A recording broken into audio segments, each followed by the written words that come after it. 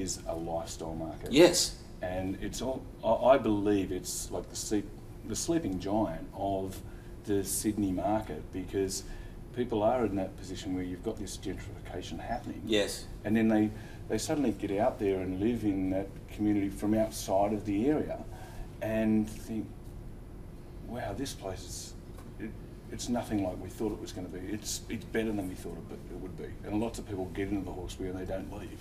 You know? Well, that's right. And look, people decide, in a lot of respects, their dwelling choices are between economic factors and lifestyle factors. And sometimes there has to be a trade-off between the both, because you can't have both. Now, well, perhaps you can't have both. But what happens in the sense of the economic factors can drive a market to become more of a lifestyle market.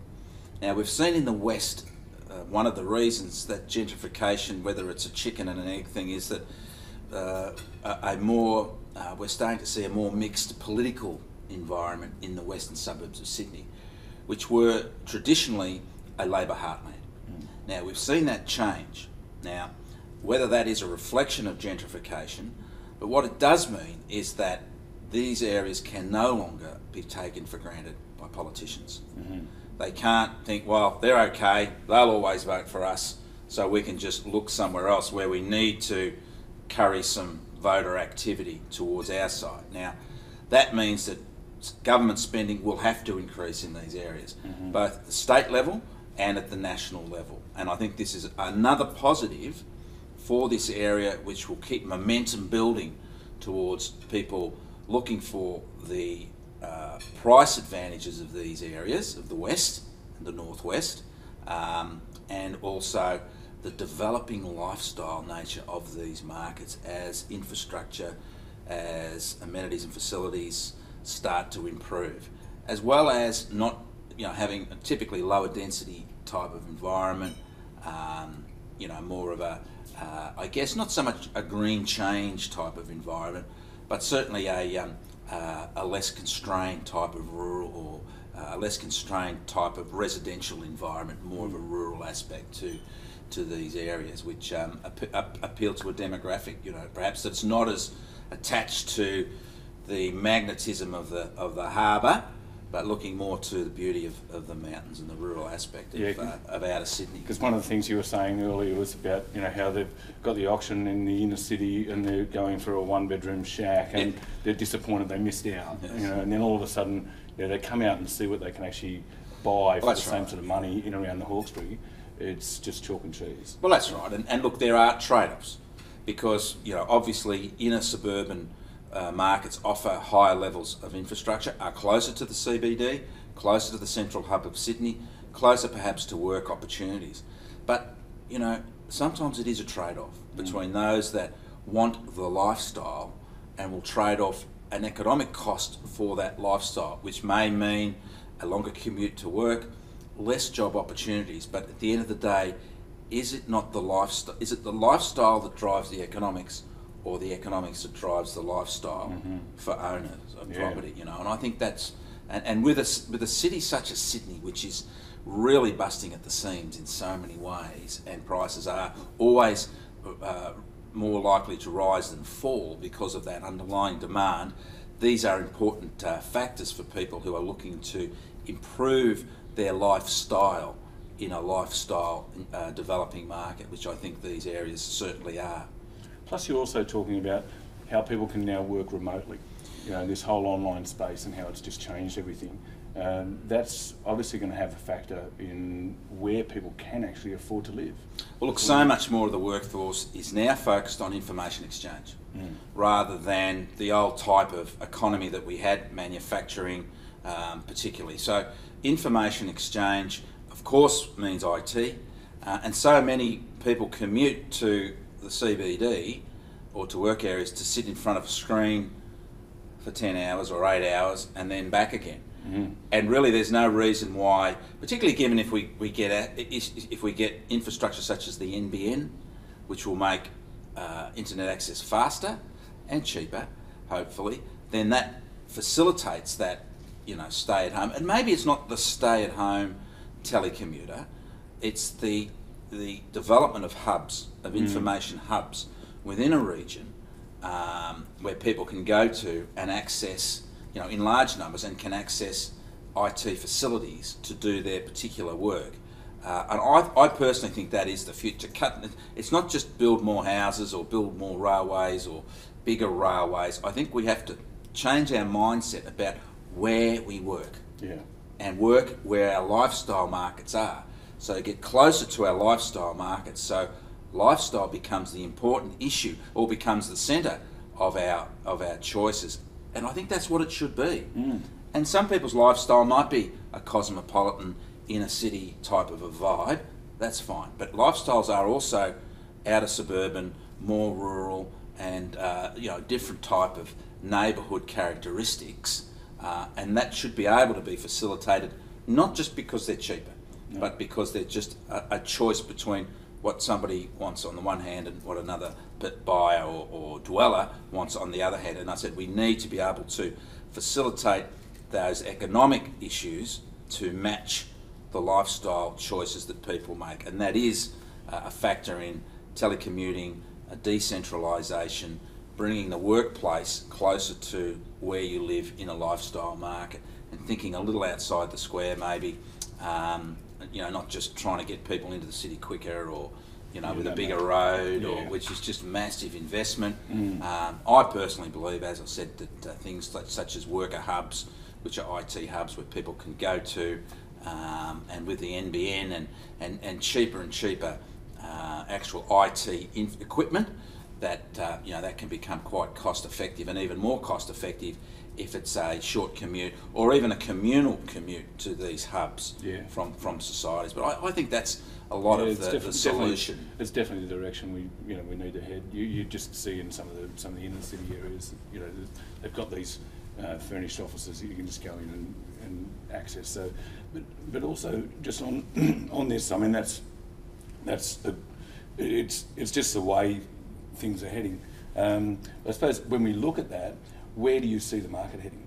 Because I think it's really important we look at the growth. We've seen some really good percentage growths, and is this going to be a continual thing, or are we in a situation where there's going to be some changes? Over the longer term, because of the underlying dynamics of Australian housing markets, and really we're talking capital city housing markets here, prices growth will always be there. Now, it ebbs and flows. There are peaks and troughs, but our previous trough is always lower than our next trough, which means that prices are always growing.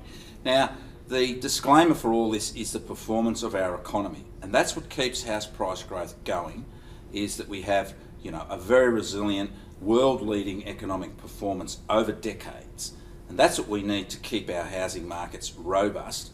But we also need more supply, we need more thought given to planning, the types of properties where people want to live, in the places where they want to live, these sort of issues to enhance the access to the market and the resilience of the market going forward. But I do see prices moving forward. We are an economy that always suffers when we are growing at full capacity from lack of labour. So we are always going to be an immigration economy. We always will require labour from outside when our economy starts to grow. We're always shortage of labour, and that will always mean demand for housing.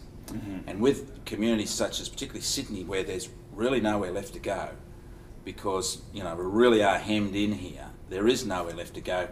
Camden is 70 kilometres from the CBD.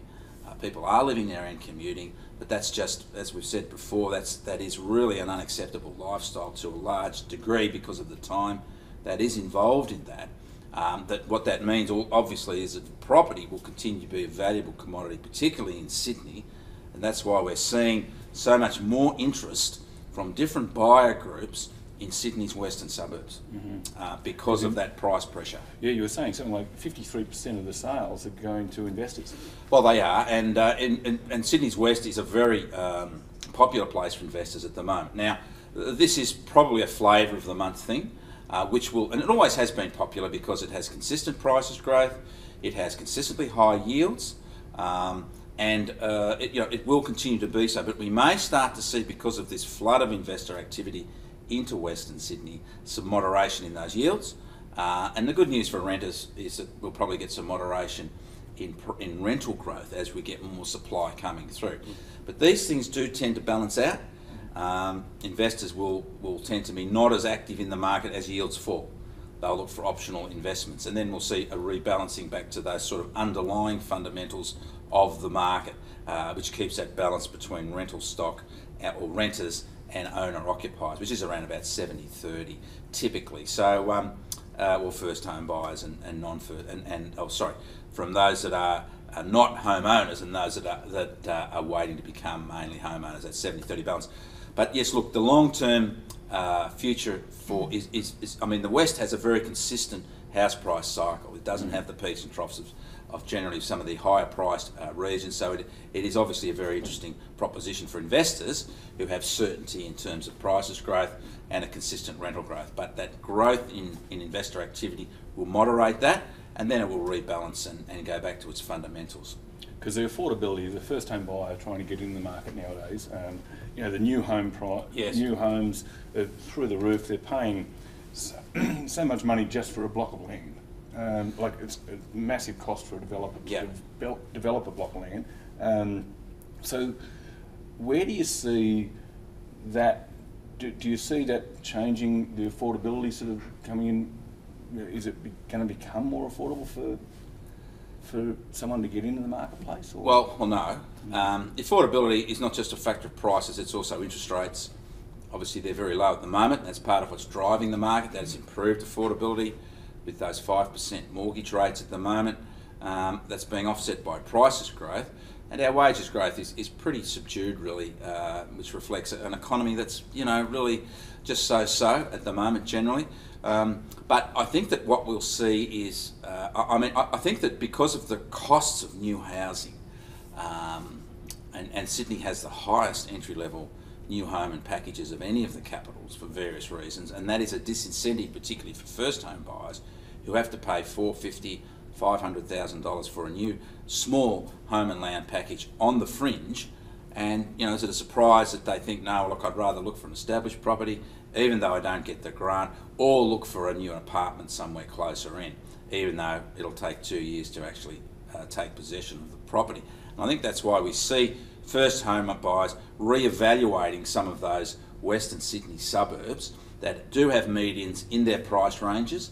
And I think that will be part of the other equation where people start their journey on the property ladder as owners in some of those Western Sydney suburbs, outer Western Sydney suburbs, that have generally flown under the radar, and which are now, however, starting to become a lot more attractive to different buyer types. And one of those is those first home buyers. I mean, Sydney has 120 suburbs with a median house price below $500,000 and 50 suburbs with a median house price below $400,000. So yes, it's expensive, and they are all in the west and southwestern suburbs, but there are certainly suburbs in Sydney which are affordable for first home buyers in the west and the southwest, which do offer adequate and good levels of infrastructure, transport and local amenities and facilities.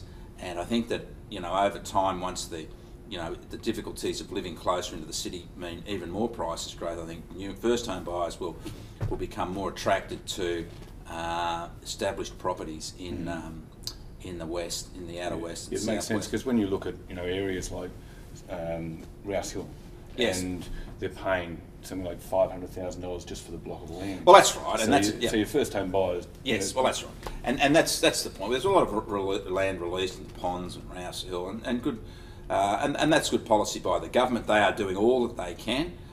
They have the first home buyer incentives now for new property. They've released a lot of land, expedited that process, which is good.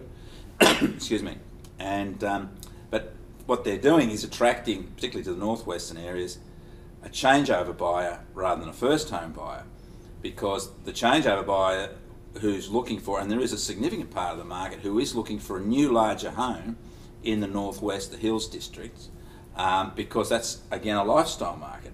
But they're changeover buyers that are coming maybe from Canterbury, Bankstown, but certainly from areas and change-up buyers that are looking for new properties. And of course, they're securing the land, which probably was originally designed for first home buyers, Yeah. but they're now building these very large McMansion style properties on them, and that's fine because that's just another, that is a lifestyle market you're referring to, but it is those that type of you know, not a gated community, but a master planned community with larger new homes, but they are typically for change-up buyers that have moved up into their second or third home, and you know, have families and are looking. They don't care about the long commute. They probably work locally because there's a lot of established shopping areas in the hills for employment. A lot of tradesmen work out that way, and there's also a lot of other industries that are active. So, but that's not a solution to the cost of Sydney housing, because it really only is another upper level on the rung, another upper rung on the ladder, rather than being more property for people who are renting to actually get into the market. So, and that's, and as I said, I think, and that reflects again that land release is not really so much the issue, because it's the cost of the new home and land package is very high, and a first home buyer can look at areas like Macquarie Fields or St Mary's and purchase a home there in that sort of $400,000 range, which is typical for the first home buyer at the moment. And you know, get you know, sort of brick for brick the same sort of, and maybe even more than they would with a new property further out. And I think that's part of what's driving, you know, the gentrification of places like Macquarie Fields and St Mary's and Mount Druitt.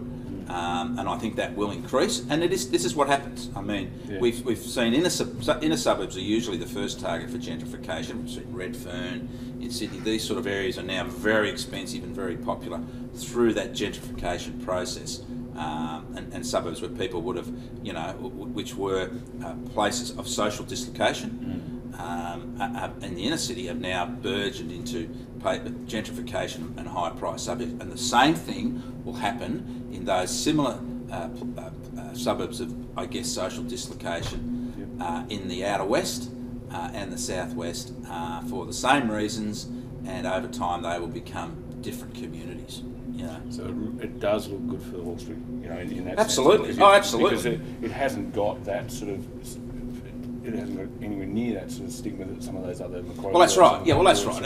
But this is, so, people are. It's like water finding its own level. It's a level. And that's what happens. And it works its way through those more affordable areas. The Central Coast, as you sort of alluded to earlier, that's a similar market in that sense. That you know, it's a much more stable market going forward. Well, there's a lot of retirees going to the Central Coast.